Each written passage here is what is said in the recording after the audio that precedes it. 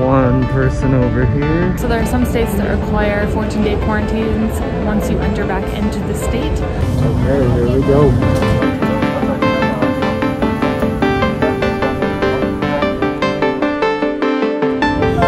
It's official! I am back in Minnesota. Just got off the plane in the United States.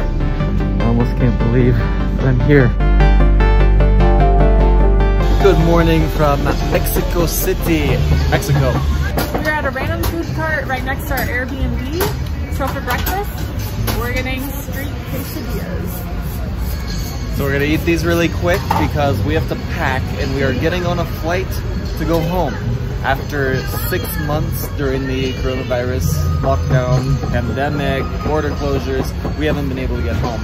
And now we're finally going. We found the opportunity going through Mexico. So we're going to film the whole thing, trying to get home. We can't believe that we're actually going home. We never knew when this was going to happen because we were in Peru for a long time. We thought we were going to be stuck there for a year. Seemed like forever. But I'm going home to Minnesota, he's going home to California, and we'll show you the whole thing. So we're just at some street food trucks that are under the bridge here, next to the highway. Now we're gonna get a jugo or something. Okay, I got a banana and milk smoothie, or jugo. And I got strawberry and a milk or strawberry leche, and it was $1 for both of these. Perfect to go with our tacos.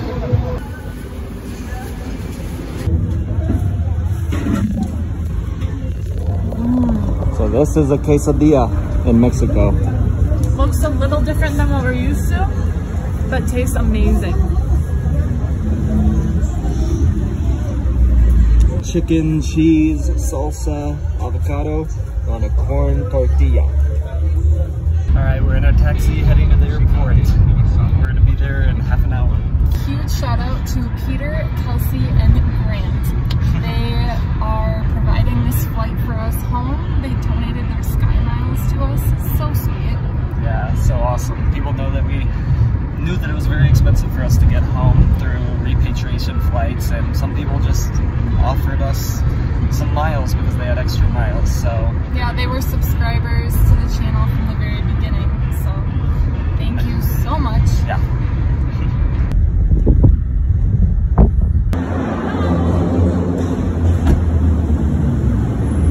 Alright, got my 2 hats on because it's the best way to carry them.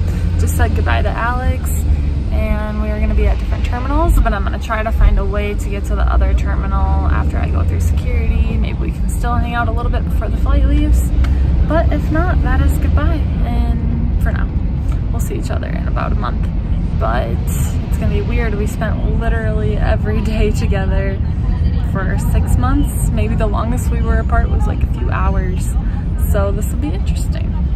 I'm sure we'll miss each other. Okay, just got through security flawlessly. It was a lot easier than it was getting out of Peru. And now I have to find my gate.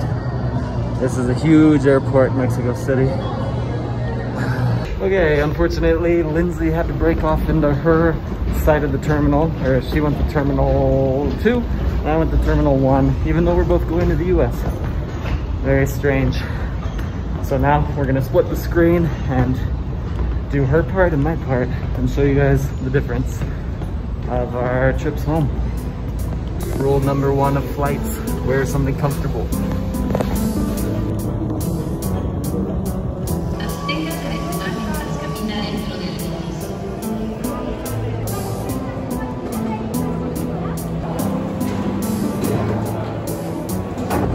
So Peter and Kelsey surprised me with first class seats. I've never flown first class before. One of the perks, I didn't even know what the perks were until I got here and I looked it up. One of the perks is you get to go in these special lines. They're shorter. For security, they're also shorter as well. You get 2 checked bags, and you might get Wi-Fi in the plane, so that would be amazing. We'll see. And as we all know, the seats in first class are a lot more comfortable, more space. So I'm looking forward to it. This will be a treat.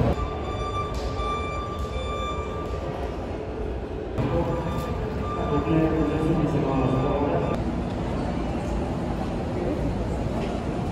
may not be in Peru anymore, but I'm still rocking the Peruvian mask. It's still my favorite mask. So even when I'm home in the US, I'm going to be wearing this and it'll remind me of Peru.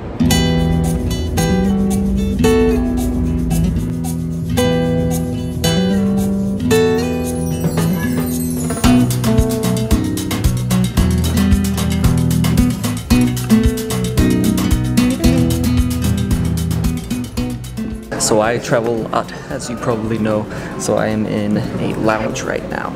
So I have credit cards that I got because they are basically travel credit cards, and one of them that I have, they give me lounge access to a lot of lounges around the world. So look at where I am right now. I'm taking full advantage of this. I'm not really hungry, but she offered chilaquiles or omelets, so I just got some chilaquiles because we're leaving Mexico and this is where to do it.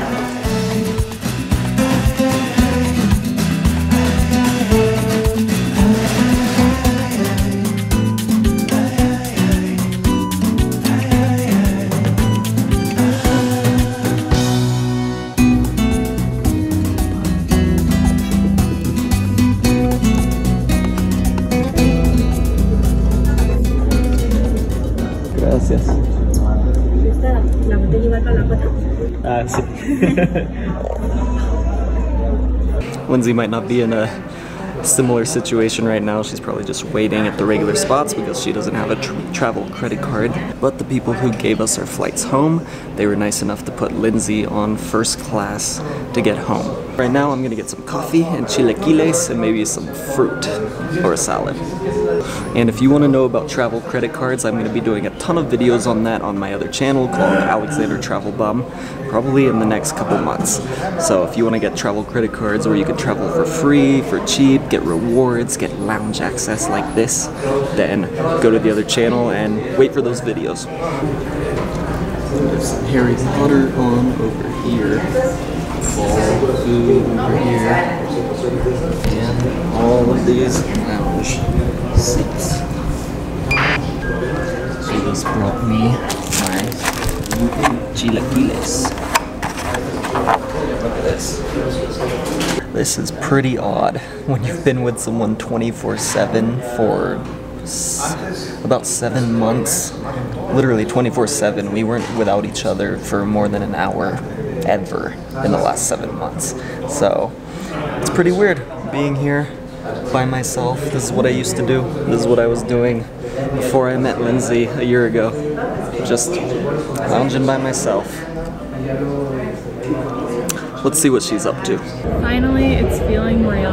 We are actually going home to US soil. I think this is the first time that I've actually let myself get excited about it because we knew a lot of things could come up in the process. Maybe flights would get delayed. Who knows what could happen. But now we're finally leaving to the US. This is a weird feeling. I miss Peru already. I miss home, so very mixed, conflicting feelings. It'll be good to be home, but a part of me will miss travel, and it'll be weird not having Alex around. Alright, just waiting to board. I spent the rest of the pesos because we cannot use them in the US. I was too short, and a guy jumped in and gave them to me. That was super sweet. Ruffles, queso, Hershey bar, and gummy sours. Not healthy, but it's comfort food. It's got the Starbucks and carrot cake from Starbucks. Haven't had Starbucks in like 6 or 7 months. I'm missing Peruvian coffee and the prices. So my snacks aren't that great compared to Alex's lounge experience, but hey, you do what you can with what you got. Just waiting to board. It should be another 20 minutes. Everyone is wearing their masks. Well, here I have my coffee and then the chilaquiles. Let's check it out. Ooh. So I got a bistec chilaquiles. Chilaquiles are like chips with meat. This one has onions, sour cream, and a red sauce on there. Airport food doesn't have to be bad.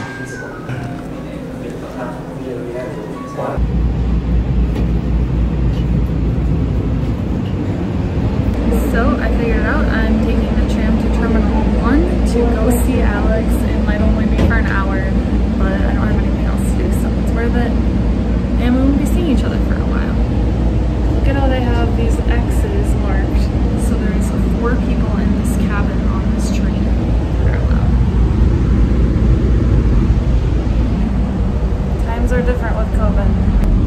So besides all the extra COVID measures, everything seems to be pretty normal. If it weren't for all the masks and sanitation stations, I would never even know that it's COVID times right now. So before you go in through security, they make you fill out a questionnaire asking if you have any COVID symptoms, if you've been exposed to anyone with COVID, and if you have any symptoms such as coughing, high temperatures, sneezing, things like that. Luckily, I haven't had any of those, so I gave them the questionnaire, went through security, and then I think you provide it when you get on your actual flight. Well, that was disappointing. I tried, but the person at the security gate at Terminal 1 would not let me through because I did not show that I had a ticket for any of the airlines that were in that terminal, which I guess makes sense, but everyone else had told me it would be totally fine to go over to Terminal 1 and hang out. So I'm going back to Terminal 2. So Lindsay tried to get over here and they're not allowing her from the other terminal into this terminal, even though we're pretty close. So I was just waiting and waiting on her for half an hour and she just let me know that she can't get here. So I decided I'm gonna drink alone. I was gonna get some mezcal ready for us. Maybe a latte for her because she loves lattes, and then some chilaquiles I was gonna order for her, but I knew that that could happen, so I didn't order it yet. I just got one for myself, so cheers. Hopefully Lindsay's alright. Let's go check in on her. So there are some states that require 14-day quarantines once you enter back into the state. Luckily, California and Minnesota are not part of those states that require that, so we shouldn't have to do any extra stuff, but we'll see when we land. I just got an email from the US Embassy. They continue to provide repatriation flights for people stuck in Peru. And a lot of them are sold out, which is crazy because they are so expensive. So this is why I love lounges, especially for me because I have work to do. I can always edit. I always have work to do. So if you have work that you can do on your computer, lounges are the perfect place. Look at my setup.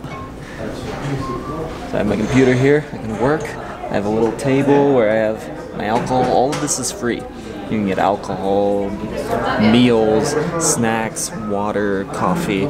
Depending on your lounge, it changes. So I have a grapefruit juice right here. Really good mezcal. Just finished my coffee and my chilaquiles. And I'm all plugged in here. They always have outlets, a bunch of places to sit.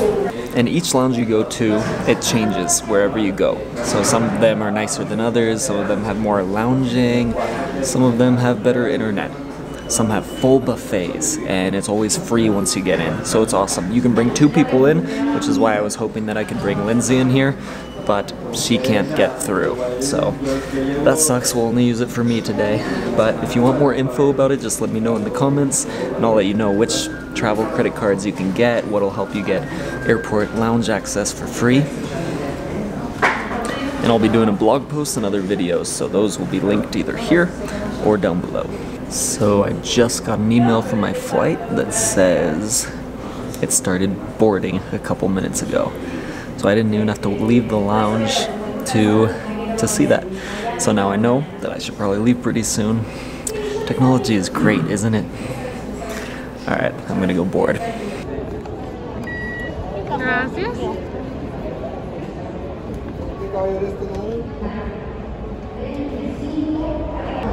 It's real, it's really happening.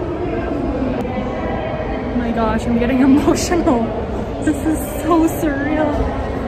It's gonna feel so good to get home and give my mom a hug, give my brother a hug. I cannot wait.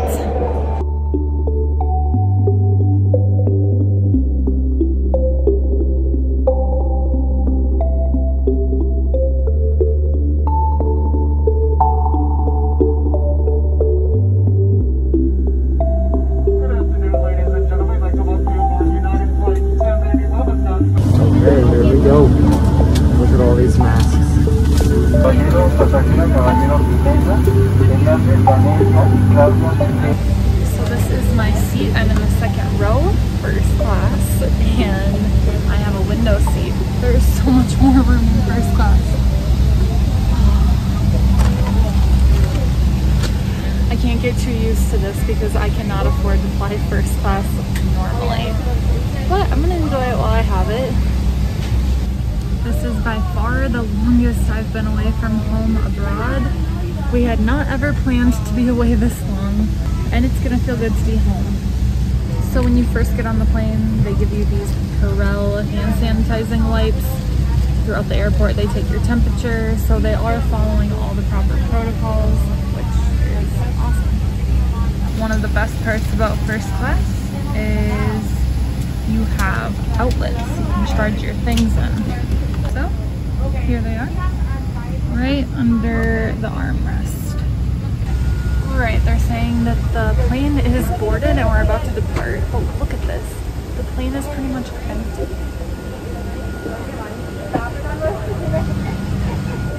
I'd say it's not even half full. I was not expecting that. And I don't think it's half full on purpose. I think it just didn't get booked out. Because on our repatriation flight, that was totally full. And there aren't X's or anything in the seats, so it seems like you can sit wherever. We thank you for flying Delta. We're excited to see the building homes, creating opportunities.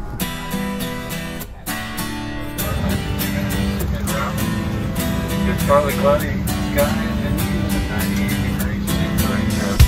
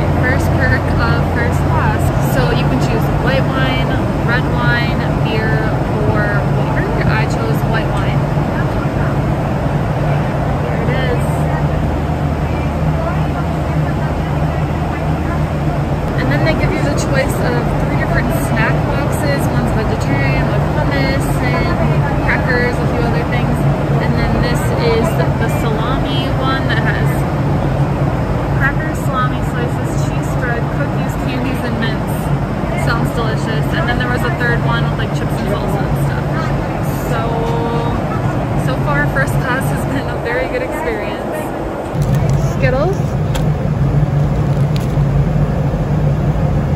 Cheese spread.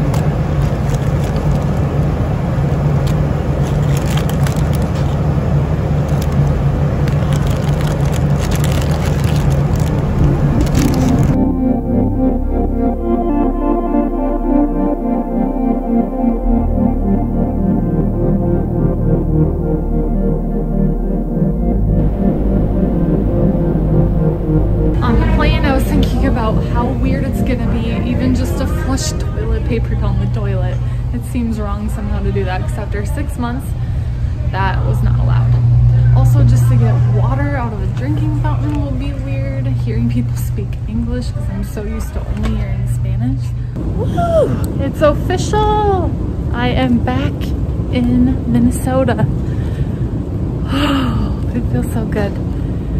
Wow, just got off the plane in the United States. I almost can't believe that I'm here. It's been so long. We felt like we would be stuck in Peru for a year or more, but we made it happen.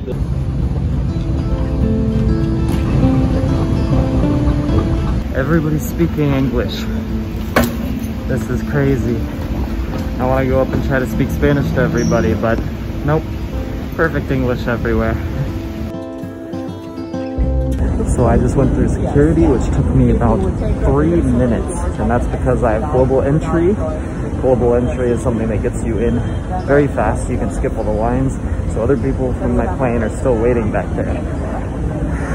So like I said earlier, with the credit card that I have that's made for travel, you get free global entry.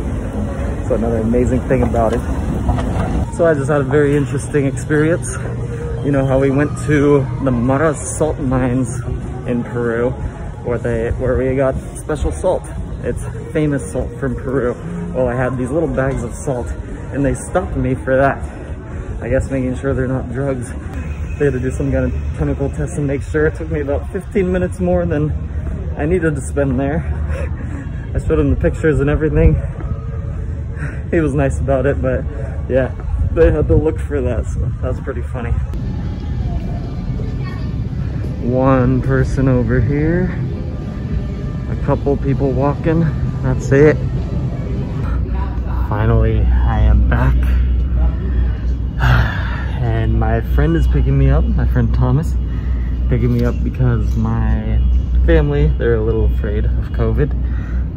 We have a new baby in the family, and my parents have been staying away from people. And I've been in Peru and Mexico, so they want me to kind of self-quarantine for a little while, so it makes sense. So my friend's gonna pick me up and bring me home. And we'll update you soon.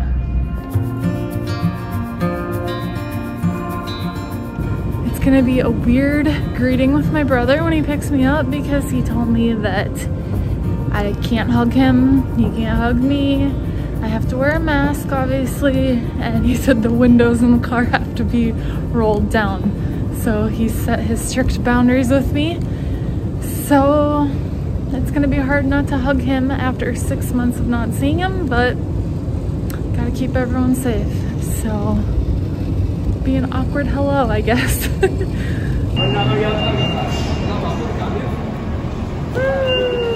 I guess he's not getting out of the car.